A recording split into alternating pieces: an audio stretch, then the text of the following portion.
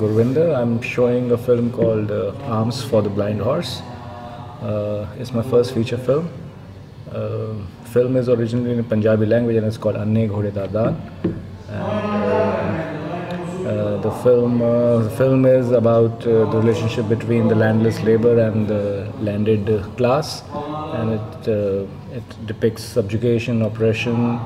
It shows silent witnesses who are devoid of any power to change their lives, and it deals with issues like migration and alienation. See, it's my first feature film, so in terms of making the film is based on a literary work, is based on a novel. So, and I had read the novel about 10 years back, so the story kind of stayed with me for many years till I finally wrote a screenplay about 3 years ago.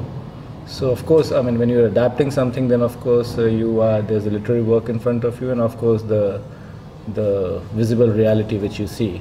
So you have to arrive at a kind of a synthesis between the two.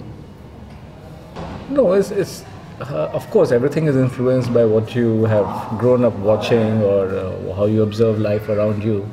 So yeah, of course it's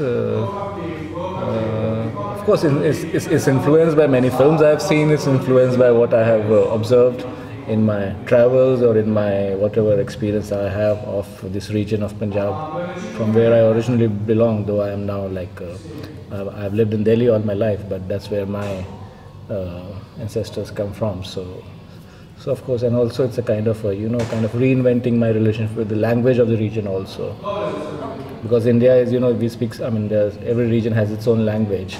So though we normally I speak 3 languages, but Punjabi is my mother tongue. So it was also, the making of the film was also in a kind of way rediscovering my own language.